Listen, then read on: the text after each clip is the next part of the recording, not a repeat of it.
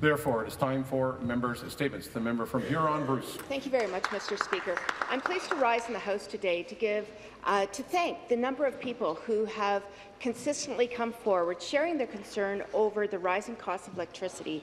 And as you know, I've spoken to the House. The number of petitions I've received is well over 7,000 now, and I want to thank everyone that responded to the invitation to participate and continue to exercise their voice during the committee meeting this past Monday.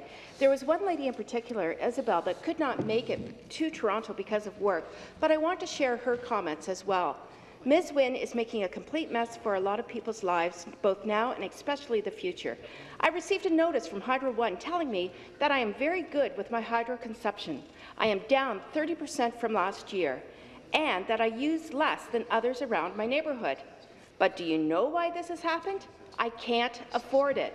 I sit in the dark or with the candle burning. I have electric heat, but I can't turn it on. I can't afford it. I burn wood. I leave my house to work for 10 to 14 hours a day and pray the house is slightly warm by the time I get home. What the heck, anyways, is this company doing with the money we give them? Sending paper gold stars in the mail? Ladies and gentlemen, electricity is a serious issue in Ontario. I hope the deputations were seriously considered, and I thank everyone from the area of Huron-Bruce that participated. Larry Morrison, Keith Wetlaufer, Norma Schmidt, Marilyn Gauthier, Marguerite Thomas, the Canadian Federation of Independent Business, Seamless Auto Care, specifically Sean Greenberg, Don McCabe from OFA, Doug Steele, and Linda Smith. Thank you, Speaker. Further member statements? The member from Parkdale, High Park. Thank you, Mr. Speaker. On Monday, September 26th of this year, Joe Fiorito wrote his last column for the Toronto Star. Joe is a constituent of mine, but more importantly, he's a true Torontonian. You know, he didn't write about celebrities or even politicians. People that Joe wrote about were people like Al Gosling, the octogenarian who was evicted from his bachelor apartment. He wrote about the artist Janis Buddha, who died in his apartment and wasn't discovered until 6 months later. He wrote about women who were bitten by bed bugs. He wrote about new refugees. He wrote about Zlatna Struni, the Rolling Stones of Bulgaria. He wrote about people that people never write about and very rarely even speak to. The very last line of Joe's column was, "See you on the corner." Well, Joe, I hope I see you on the corner, and I think I speak for everyone in this House when we say thank you for your years of service. Thank you for being the voice for the voiceless in Toronto. Thank you. The member statements, the member from Northumberland, Quinte West. Well, thank you, Speaker. Mr. Speaker, over the past few weeks, I had the opportunity to visit all corners of my extensive riding in Northumberland, Quinte West. I've enjoyed the beautiful autumn weather while visiting many fall fairs and community festivals. From the truck and tractor pull at one of 185th Port Hope Fair to the historic carousel at one of the 147 Roseneath Fair, my favourite part is seeing all the exhibit and school displays, Speaker. Although the annual Harvest Festival and Farmers Markets in downtown Cobourg did see rain, it didn't dampen the spirit of hundreds of people checking out the bounty of fresh, local, seasonal produce, honey, preserves available from local vendors, Speaker. Cultivate Festival in Port Hope, a recipient of a Celebrate Ontario grant, never seized the opportunity to welcome and impress thousands of visitors as they incorporate a weekend of amazing Canadian music talent and showcase local food and a number of local craft breweries, wineries and cideries. And in the peak of the apple season, residents and tourists celebrate Applefest in my hometown of Brighton, Speaker, a full downtown street festival that honours all things, you guessed it, apples. Mr. Speaker, these and so many other events in our ridings are the core of small town and rural Ontario tourism industry. They draw thousands of visitors from all across our wonderful province. I invite all members to travel down 401 to the Northumberland Quinte West to check out all we have to offer. Thank you, Speaker. Point of order, the member from Bruce Grey South. Thank you very much, Mr. Speaker. I'd like to seek unanimous consent, if I could, Mr. Speaker, to have Page Paul Gryan accompany beside me when I read a very special statement. The member from Bruce Grey Owen Sound is seeking unanimous consent to have a page stand beside him while he does his statement. You stole my thunder. I was going to say only if the page wants that, but consent is being requested. Do we have it? Agreed. One moment, please. I'm just going to seek consultation. I just need you to confirm.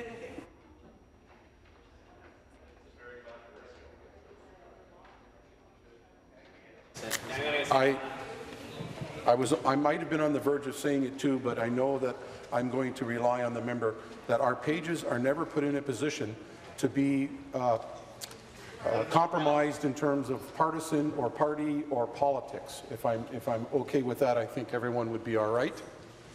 Do we agree? I check the text first.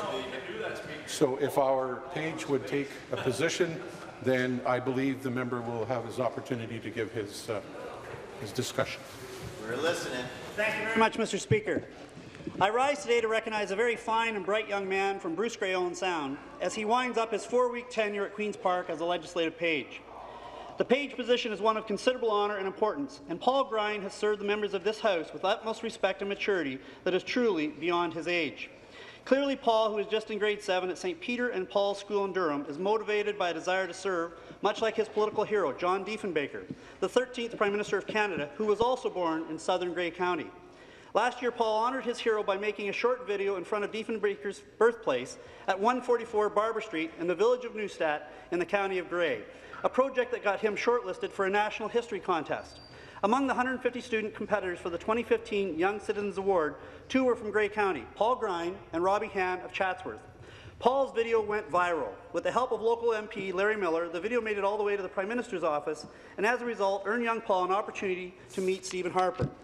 But the big win for Paul was yet to come. His video project also led the federal Conservative government to propose a plan to purchase Diefenbaker's old home and establish it as a National Historic Site. I guess the question in everybody's mind now is, will Paul one day run to become Prime Minister? Only Paul knows, and he has offered us this clue, and I quote, "Learning from history, I see that living in Grey County, having a rural background and determination can lead to great things. Time will tell if I can realize my dream of being a part of Canada's political history." End of quote. I say he is already there, Mr. Speaker.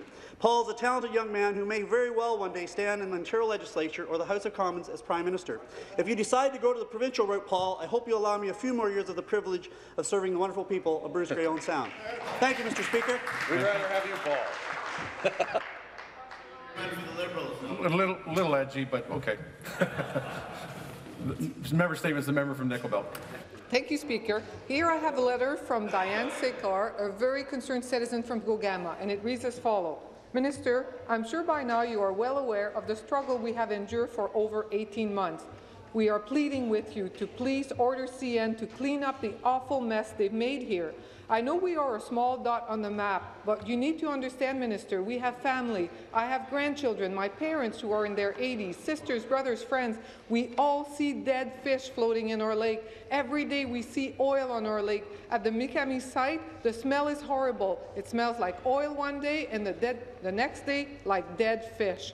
CN has gone to the media and told them that it is all cleaned up, that we, the town people, don't understand the science or how to read the result and so on. Well, they're right. I'm not a scientist, but I know what I see with my own eyes, and I know what our Gogama looked like and felt like before they ruined it. I am worried about the long-term effect this will have on generations to come. So again, Minister, I beg you to please have CN clean their mess. CN says that they have met all of the Ministry of the Environment requirements, so I'm not sure who I'm angry with, but in my heart, I cannot for 1 second believe that our government would allow this mess to go on. Diane, out of desperation, will join the people of Gogama and Mitagami First Nations for a protest on Highway 144 on Monday. All are welcome to join. Water is life, Speaker. Thank you. Further member statements. The member from Brampton Springdale. Thank you, Mr. Speaker. Mr. Speaker, the Kidney Foundation of Canada plans an annual walk amongst other fundraising activities throughout the year to create visibility in the community about its mission. The Kidney Walk took place in several communities across Ontario on September 25th, including in my riding of Brampton Springdale at Loafers Lake.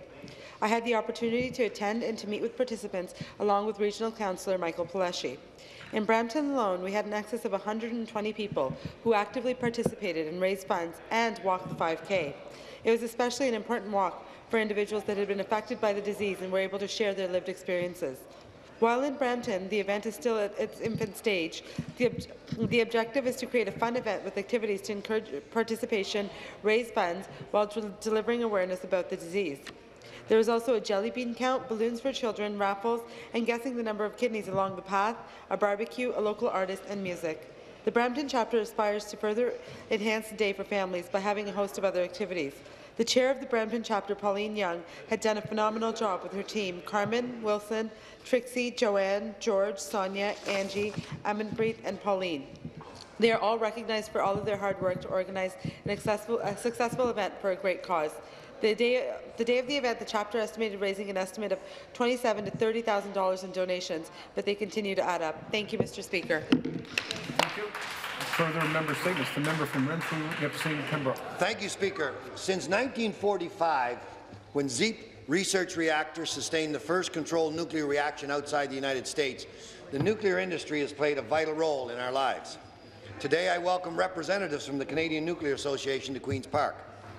In Chalk River, in my riding of Renfrew, Nipissing, Pembroke, Canadian nuclear laboratories have an outstanding and amazing record of research and discovery that has impacted all of our lives in a most positive fashion. The National Research Universal Reactor, NRU, which started up the year I was born, is still noted for its versatility and its high neutron flux.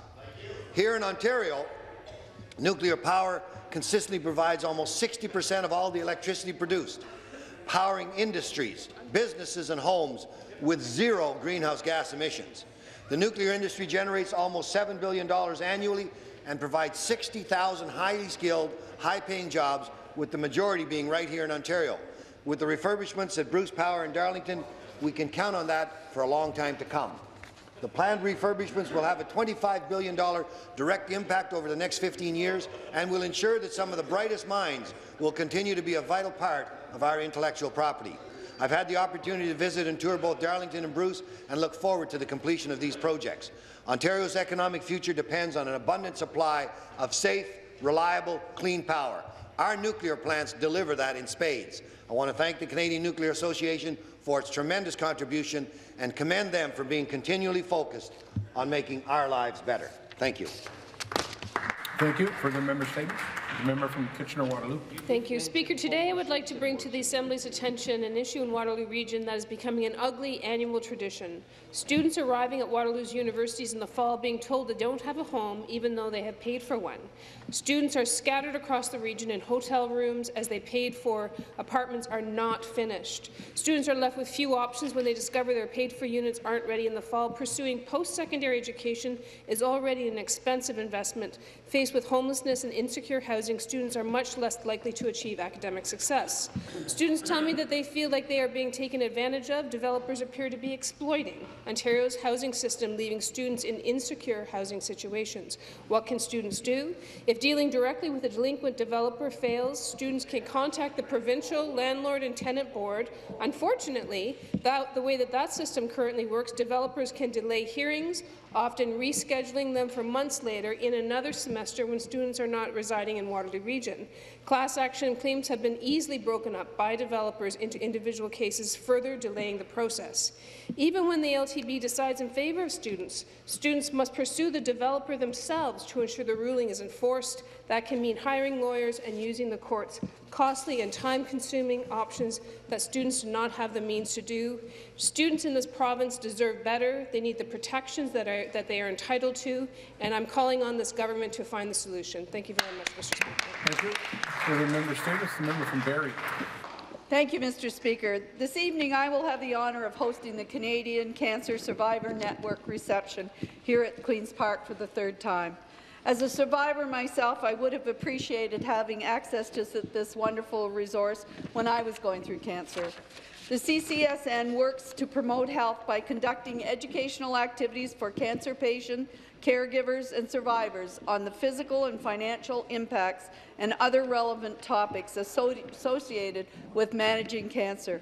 They promote health by providing individuals living with cancer and their caregivers with access to related counselling, information or support group programs.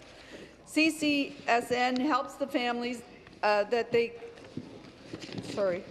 CCSN helps the families that they connect to engage in discussion about evidence-based best practices to alleviate the medical, emotional and social costs of cancer and encourage research on ways to overcome barriers to optimal care and follow-up for survivors in Canada.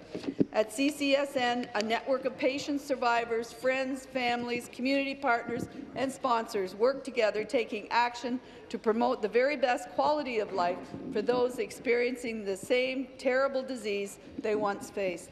Please join me in congratulating the Canadian Cancer Survivor Network for all the great work that they do, and I invite all of you to come by their reception this evening in room 228. Thank you.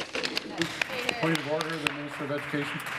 Speaker, if you would just allow me to introduce some guests here from the College of Early Childhood Educators, Beth Beasley, the Registrar and CEO, Sabathia Abel, Director of Registration and Member Services, Sita Welji, Deputy Registrar, and Ashley Bergwerf, who is the External Relations. Please welcome them. Welcome. Thank you for being here. Thank all the members for the statements. It's now time for members for reports by committees.